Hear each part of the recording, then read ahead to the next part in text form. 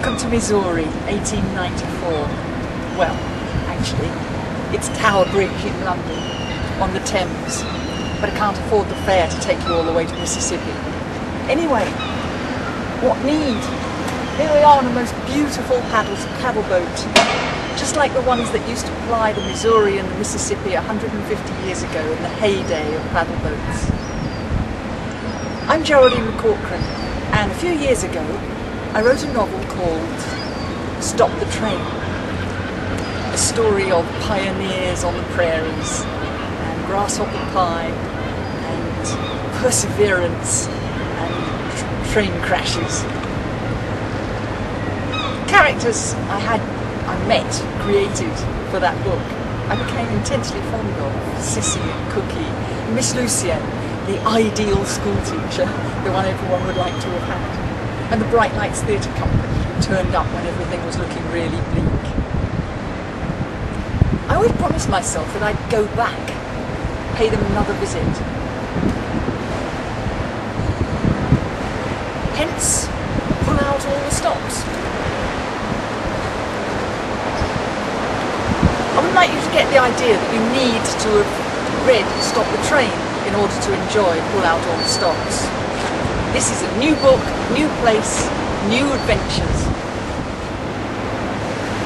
This time, Cookie and Sissy and Tibbs Bowden are in Missouri. They've been evacuated there because of a bout of diphtheria back in Okie, but they don't mind one bit, because the Bright Lights Theatre Company are holed up there in a derelict paddle boat, beached by the annual flooding.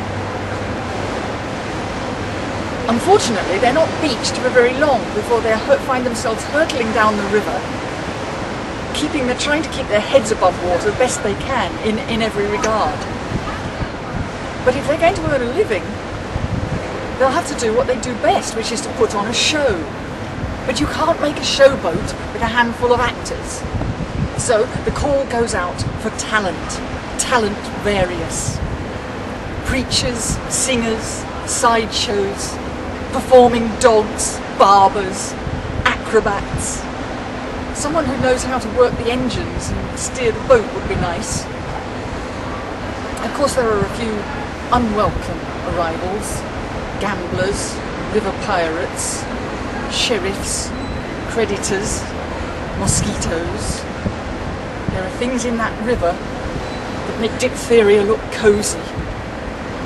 But to the strains of a Calliope steam piano, they head off towards river races, funerals, hangings, babies, and the most important performance they will ever put on. I had such fun writing Pull Out All the Stops. They say you shouldn't go back.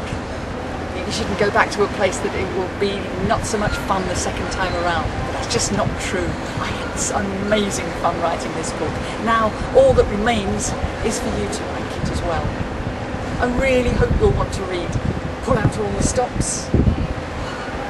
I tell you what, I shall record an extract and put it on my website. So if you go to geraldinemcaughrean.co.uk and click on Listener's Corner, you'll be able to get your own sip of Mississippi. Pull out all the stops. All aboard.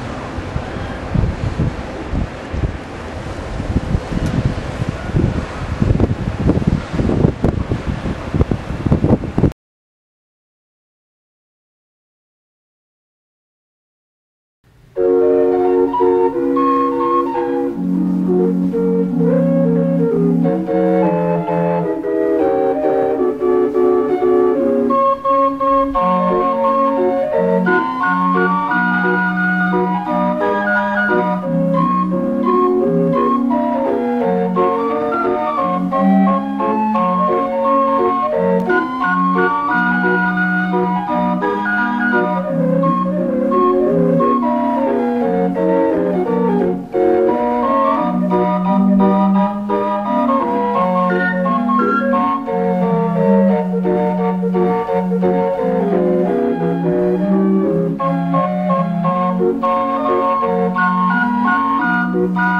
you.